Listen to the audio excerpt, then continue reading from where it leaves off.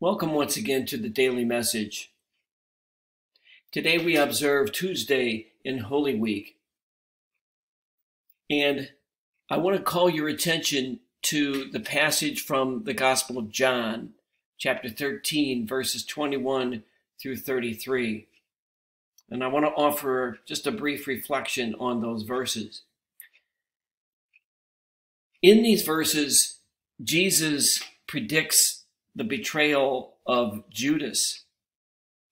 And John, the author of the gospel, gives us indications that Judas is about to do something evil. He says that Satan enters into Judas.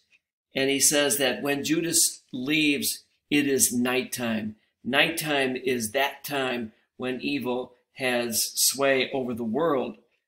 That was the belief at that time. But then curiously, as soon as Judas leaves, Jesus says these words, "Now has the Son of Man been glorified, and in him God has been glorified. If God has been glorified in him, God will in turn glorify him in himself, and will glorify him very soon." This is a theme in the Gospel of John, that the suffering and death of Jesus are not the moment of his defeat.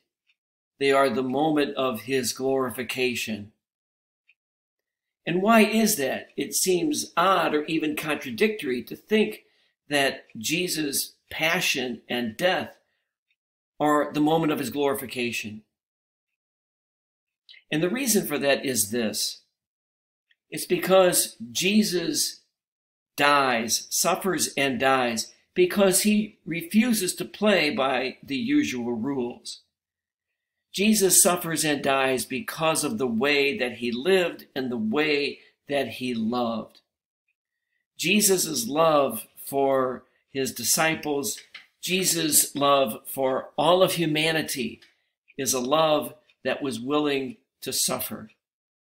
It was a love that knew no bounds, that would do whatever it took to express itself.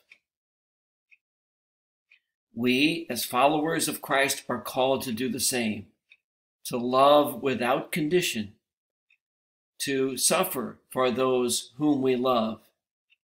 And in so doing, we, just as Jesus, find our glorification by God.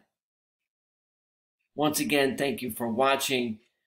I hope you're having an important and solemn Holy Week observance. Please be safe and healthy and have a good day.